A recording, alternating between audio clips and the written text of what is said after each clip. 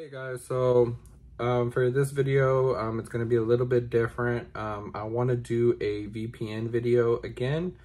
I did make a video showcasing how to make a VPN of your own service through Proxmox using OpenVPN. That was kind of a lengthy video and kind of a detailed video, but in this video, I'm going to be showing you a very quick and easy way to showcase your own VPN and to create your own VPN through Proxmox. This VPN service is going to be something called WireGuard. So let's hop over to the computer and I'll show you what to do.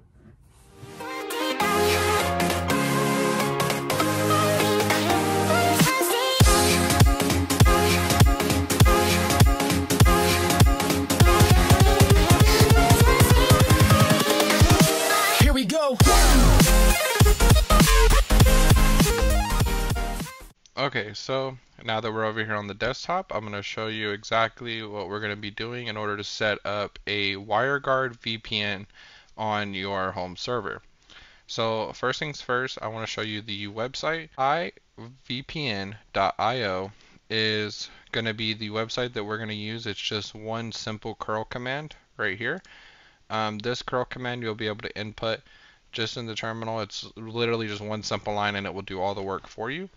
So let's go ahead and hop over to our Proxmox server and I will show you what to do from here.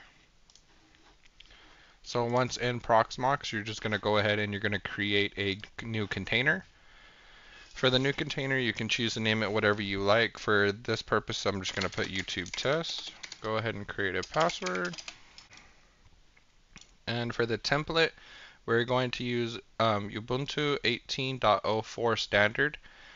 So far, I have learned that it doesn't really work with Ubuntu 20.04 and it has a difficult time with 21.10. So I would just stick with 18.04 for now.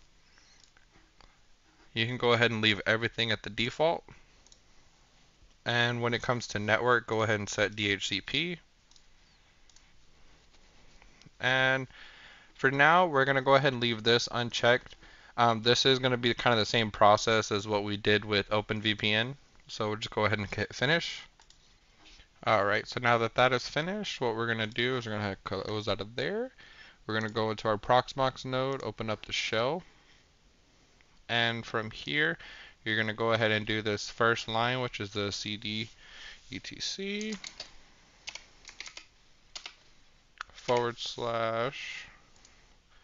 /PVE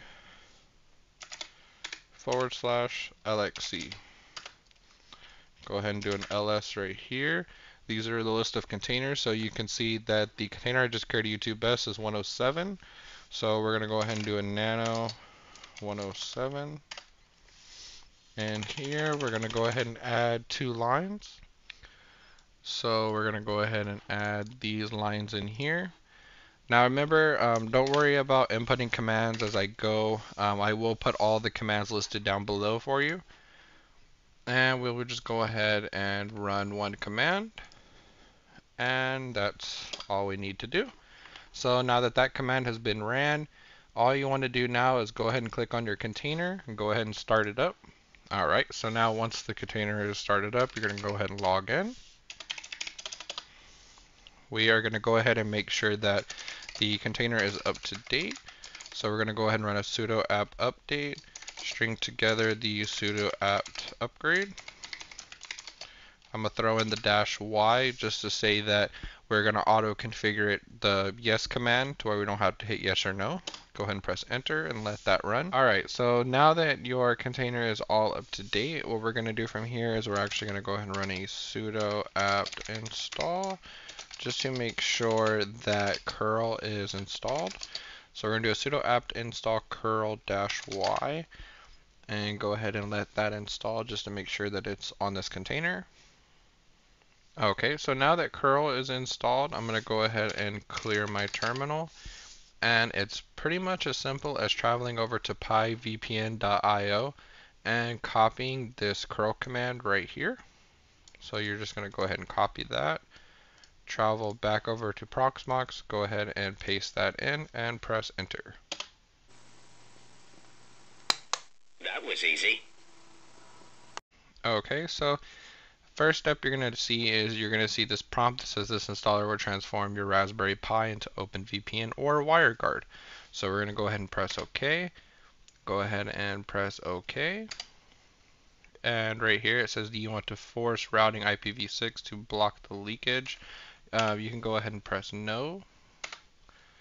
Right here it says, since we think you're using a Raspberry Pi OS, we will not configure a static IP for you. Go ahead and press OK.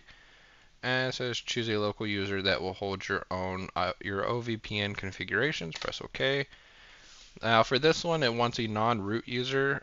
So what you're going to want to do is create a username. So for this, I'm just going to go ahead and we're just going to call this WireGuard and enter in a password. Alright, so go ahead and press enter right here. And now this is where it says WireGuard is a new kind of VPN. So right here we're going to choose the VPN. You can either do WireGuard or OpenVPN, but for this demo we're going to do WireGuard. Go ahead and press enter and let this install. Okay, so right here it's showing the default WireGuard port. So right here you can change it to whatever you prefer, or you can just leave it at 51820. But for the purpose of this demo, I'm going to go ahead and leave it at 51820, but I would highly recommend changing this. Go ahead and press yes. Okay, and right here, this is just saying for the DNS provider, the first option is perfectly fine, or you can choose whichever you prefer. I'm just going to go ahead and press enter. And this is where it's going to show your public IP. So right here, we're just going to go ahead and make sure that's our public IP and go ahead and press enter. And it says the server keys will now be generated. Go ahead and press OK. And one last time, press OK.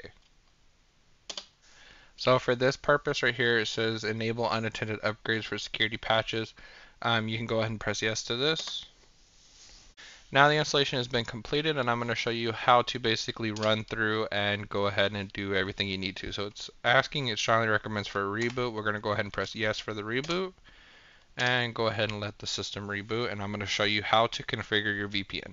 So excited! So excited! Okay, so now that your system is all rebooted, from here what you're going to want to do is you're going to just type in the root, go ahead and put in your password. From here, we're going to go ahead and clear this for you. And it's as simple as running a PyVPN command. So just type PyVPN, press enter. Now you can see all the list of everything that PyVPN can do. -A for adding new clients, -C for the clients, -L for the listing of the clients. There's a lot of really cool and simple things you can do with this compared to OpenVPN. So I'm actually going to show you right now how easy it is to create a new client for your cell phone and how to connect it to your personal cell phone very quickly. So first things first, we're going to go ahead and we're going to type in PyVPN -A to create a new client. For the name of the client right here, we're just going to go ahead and put phone, press enter. So after that, the phone.config file has been created. So now the cool part about this is what's really simple about it, is you can just type in PyVPN-QR, press enter, and it's going to ask you which one you want to show the QR code for. You can just press number 1 and press enter. And this QR code, all you have to do is scan this with your cell phone in the WireGuard app on your phone, and it is connected as simply as just scanning a QR code. So I'm going to hop over to my cell phone real fast and I'm going to show you exactly how we do that. Okay, so as you can see here, we are on my cell phone. All I have to do is travel over to the WireGuard app.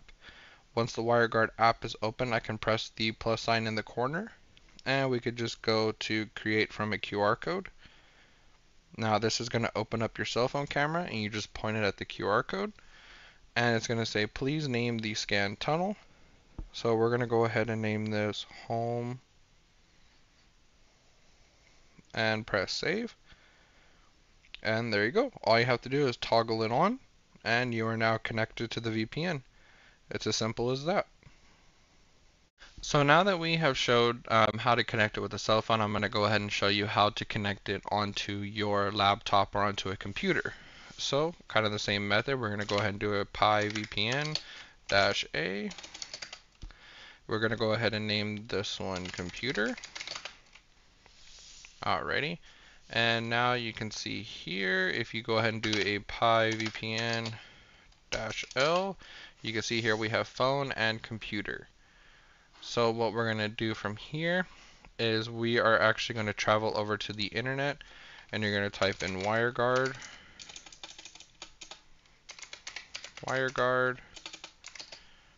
download. We're going to click on this first link right here, and this is WireGuard installation. So you're going to go ahead and install it to whichever your service you have. So whether it be Windows, Mac OS, Ubuntu, Android, iOS, all of these are supported. It has a large number of supported softwares. So for the case, we're going to click on download Windows installer right here, and you're going to download the Windows installer. Okay, so now I'm going to demonstrate how you're going to connect your VPN to the WireGuard application on the Windows computer. So from here, what you're going to do is once you create your user, you're going to do pi VPN -A. We're going to go ahead and name this computer.